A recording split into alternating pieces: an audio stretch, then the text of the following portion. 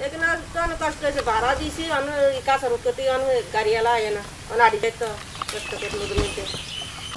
এই ভোটের আগে চেয়ারম্যান মেম্বার সবাই আইছে, আজ আমাকে কয় আপনারা এই জনপদ দিয়া যত লোক আছেন ভোট দিবেন নৌকাত। ইনশাল্লাহ নৌকাত ভোট দিছি, আমরা নৌকাত ভোট দিছি আর অন্তে রাস্তা পাইতে আসি না।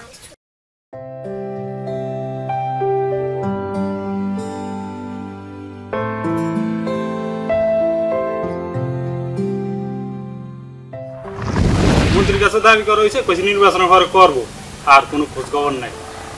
আমরা স্যারের কাছে কিছু বালি কোনটা চাইছি দেয় না, লাস্টে আমরা বস্তা দিছি নিজেরা আড়ার জন্য। রাস্তা দিনের কারণে আমাদের নানান সমস্যা হয়, যেমন ছোটো ছোটো বাচ্চারা বুঝারহাট মাদ্রাসায় যাইতে, স্কুলে যাইতে খুবই কষ্ট। রাস্তার দুর্ভোগের কারণে বর্ষার দিনে 6 মাস প্রায় তাদের লেখাপড়া বন্ধই থাকে এক পর্যায়ে, শুধু এই রাস্তার কারণে। আর চেয়ারম্যানের কোনো নাম্বারে কোনো জ্ঞান নেই না, যারা কি খাইয়া বইয়া থাকে।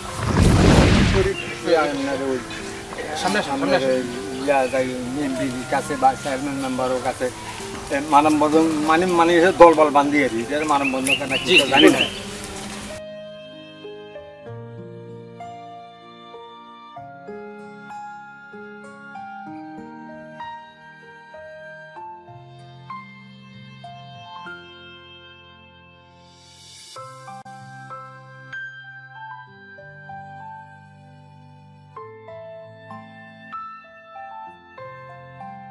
সুপ্রিয় দর্শক শ্রোতা, স্বাগত জানাচ্ছি আরও একবার টিটিভি অনলাইন 360-তে। দর্শক, আজ আমরা আপনাদেরকে দেখাবো আরও একটি জনভোগান্তি। এই এলাকাটি হচ্ছে ভোলা জেলার চরফ্যাশন উপজেলার আসলামপুর ইউনিয়নের বুয়ারহাট টু জনতা বাজার সড়ক সংলগ্ন জাকিরের দোকান এবং মুজিবনগরের মধ্যকার একটি রাস্তা। দর্শক, আপনারা অবশ্যই দেখতে পারতেছেন আমার পিছনে একজন গ্রামবাসী, সে এই রাস্তার মধ্যখানে দাঁড়িয়ে আছে।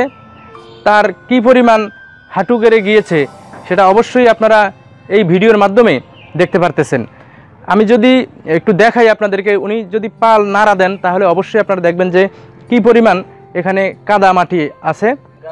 এখানকার ভোগান্তির কথা বিবেচনা করে, এখানকার ভোগান্তি দেখে এই এলাকার মানুষ তারা নিজেদের অর্থায়নে আমাদের এই অঞ্চলে যে সমিল রয়েছে সেই সমিলের পরিত্যক্ত ভুসি বস্তায় ভরে এই রাস্তার উপরে দিয়েছে কোনো রকমে এই রাস্তা পারাপারের জন্য।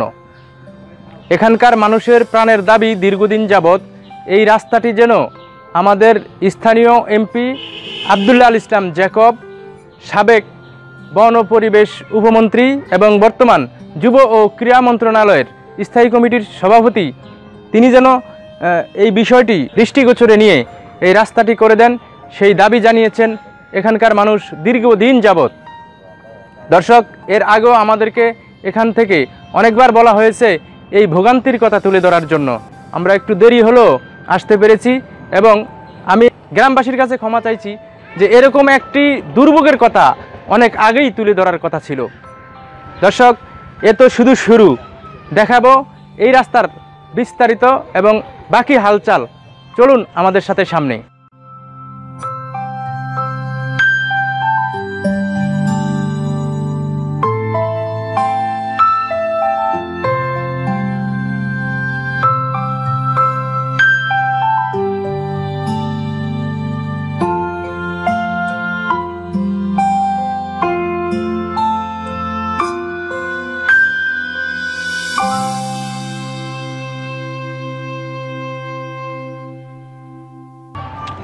আচ্ছা, তুমি বলো তোমাদের কি অসুবিধা হয় এই রাস্তা দিয়ে আসা যাওয়া করতে? এই রাস্তা দিয়ে হাঁটতে আমাদের অনেক কষ্ট হয়। এই রাস্তা দিয়ে হইতো অনেক ভালো হইতো আমাদের জন্য। আমরা জোতা খুলে হাতে নিয়ে যাইতে হয়, এই রাস্তা দিয়ে হইতো অনেক ভালো হইতো। স্কুলে যাওয়া আসা করতে আমার অনেক কষ্ট হইতেছে আমাদেরকে, এই রাস্তা হইলে অনেক ভালো হতো।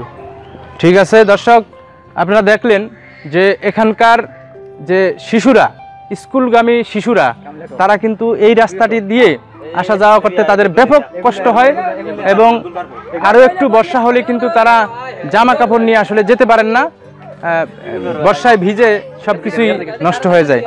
এই ধরনের ছোট ছোট শিশুরা কিন্তু, এই স্কুলগামী শিশুরা কিন্তু যাওয়া আসা করতে খুবই কষ্ট হয়। দর্শক, চলুন আমরা আপনাদেরকে পরের অবস্থাটা একটু দেখাই। দর্শক, এখন আমরা কথা বলবো এই গ্রামেরই একজন গ্রামবাসী।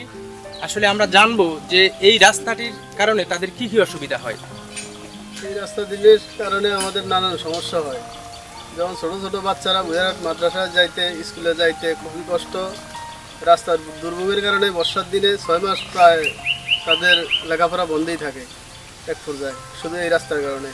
তারপরে গাড়ি ঘোড়ার চলাফেরা আমাদের হচ্ছে না, ঠিকমতো আইতে পারতেছি না। আর দ্বিতীয়ত কথা, আমাদের ব্যবসা বাণিজ্য বুঝারহাট, আমরা ঠিকমতো আইতে যাইতে খুব দুর্ভোগ, যার কারণে আমাদের এই রাস্তার কারণে আমাদের এখানে খুবই সমস্যা। এই রাস্তাটি তো মুজিবনগর থেকে বুয়ারহাট টু জনতা বাজার সড়কের সাথে সংযুক্ত। তো এখানে বিভিন্ন স্কুল মাদ্রাসা রয়েছে এবং পুরো একটা গ্রাম এখানে অবস্থিত। তো এই গ্রামে কত লোকজন আছে? এখানে অন্তত এই রাস্তার মধ্যে 500 মানুষ হবে। 500 মানুষ হবে এই মাথায় 500 মানুষ। আর দ্বিতীয় কথা, আর উচ্চমানের লাইন হতে শুরু করে তো যাতায়াত বর্তমানে এই রোড দিয়ে বন্ধ। তো ঠিক আছে, আপনি আপনার মেসেজটা আমাদের মন্ত্রী মহোদয়কে দেন যে মাননীয় মন্ত্রী মহোদয় যেন সেই আপনাদের এই মাননীয় মন্ত্রী মহোদয়ের কাছে তো আমাদের আকুল আবেদন যে মাননীয় মন্ত্রী মহোদয়ের কারণে আমরা বিগত ছোট থেকে বুঝেছি পর্যন্ত থেকে আমরা আওয়ামী লীগ করে আসছি, এখনও আওয়ামী লীগ করি। আওয়ামী লীগের প্রতি আমাদের আস্থা আছে। আমার বাবাও ছোটো থেকে আওয়ামী লীগ করে এবং কি আওয়ামী লীগের অঙ্গ সংগঠনের লোকের সাথে চলাফেরা উঠা বসা, এবং কি আমরাও আছি এর সাথে। তাদের প্রতি তো আমাদের শ্রদ্ধা আছে। ইনশাআল্লাহ যাতে রাস্তাটি অত দ্রুত বেগে মন্ত্রী মহোদয় আমাদের রাস্তাটি করে দেয়। জি, অসংখ্য ধন্যবাদ আপনাকে। দর্শক, আপনারা দেখতে পাচ্ছেন এখানকার মানুষ খেটে খাওয়া মানুষ, তারা অত্যন্ত কষ্ট করে দিন যাপন করে। আপনারা দেখলেন যে এখানকার মানুষ এই রাস্তাটি দিয়েই কিন্তু আমরা কথা বলবো এক কৃষক ভাইয়ের সাথে। আসলে তিনি কি বলতে চান এই রাস্তা নিয়ে? আর সারা কষ্ট হয়। আর চেয়ারম্যানের কোনো নাম্বারও কোনো কেন না, এরা কি খাইয়া বইয়া দেয়। আচ্ছা আচ্ছা, প্রতিদিন হেও দয় আমার দেশেন খায় হেসু করবো, আর নয় দয় আমার না থাকলে আমাকেও হে আগে সে সাবক দিনেই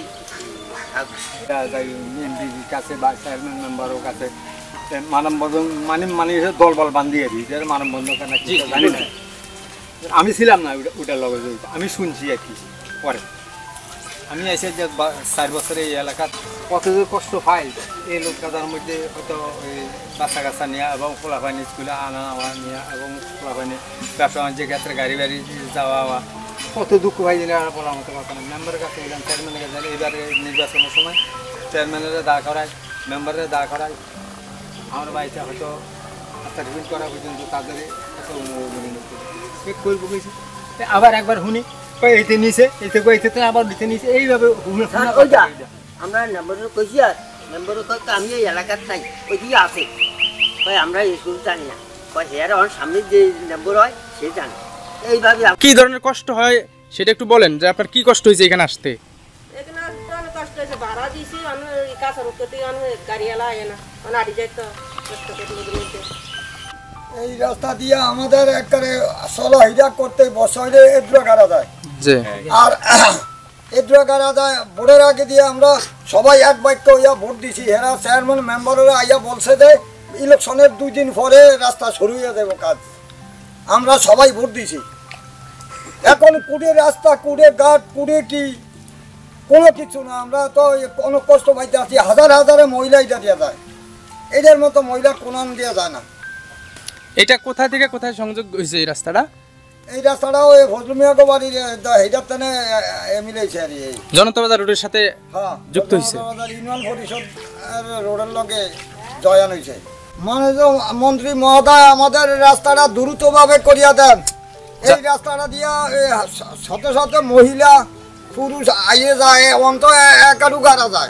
স্কুল আছে, মাদ্রাসা আছে। এই রাস্তার ভীষণ কষ্ট হইতে আছে আমাকে। এই ভোটের আগে চেয়ারম্যান মেম্বার সবাই আইছে। আজ আমাকে কয় আপনারা এই জনপদ দিয়া যত লোক আছেন ভোট দিবেন নৌকাত। ইনশাল্লাহ নৌকাত ভোট দিছি, আমরা নৌকাত ভোট দিছি। আর অন্তে রাস্তা পাইতে আসি না। আসলামপুরের চেয়ারম্যান আছে, তিনি যদি সহযোগিতা করে আমাদের এই চেয়ারম্যানে সিরাজ মিয়া, এখন আমাদের রাস্তাটা হইতো ইনশাল্লাহ। এর কাছে কিছু নাইরা। মাননীয় মন্ত্রী মহোদয়ের কাছে চেয়ারম্যান সাহেব জোর সুপারিশ করবেন, যাতে করি আমরা এই গ্রামের মানুষ এই রাস্তাটা দিয়া সুন্দরভাবে চলাফেরা করতে পারি। আমরা আছি আপনাদের সাথে, ব্যস্ত থাকবো ইনশাল্লাহ। এই চেয়ারম্যানের আগেও দিছি, অন্তও দিব। দর্শক, এতক্ষণ আমরা এখানকার মানুষের ভোগান্তির কথা শুনলাম। এর আগেও কয়েকবার নাকি এই রাস্তাটির জন্য মানববন্ধন করা হয়েছে। চেয়ারম্যান মেম্বার কাছে ধর্ণা ধরেছেন এখানকার মানুষ। আব্দুল মন্নান এবং আব্দুল মোতালেব, এই দুই ব্যক্তি, এছাড়াও অন্যান্যদের সাথে আমরা কথা বলেছি। তারা বলেছেন এখানকার ভোগান্তির কথা। মাননীয় মন্ত্রী মহোদয়ের কাছে আবারও আকুল আবেদন, যাতে এই রাস্তাটি অতি সত্বর তিনি করে দেন, সেই প্রয়োজনীয় ব্যবস্থা গ্রহণ করবেন, সেই আশা আমরা প্রকাশ করছি এই ভিডিওর মাধ্যমে। তো দর্শক, দেখালাম এখানকার হালচাল। চেষ্টা করব অন্য কোনো নতুন ভোগান্তি নিয়ে আপনাদের সামনে হাজির হওয়ার জন্য। আমাদের সাথেই থাকবেন।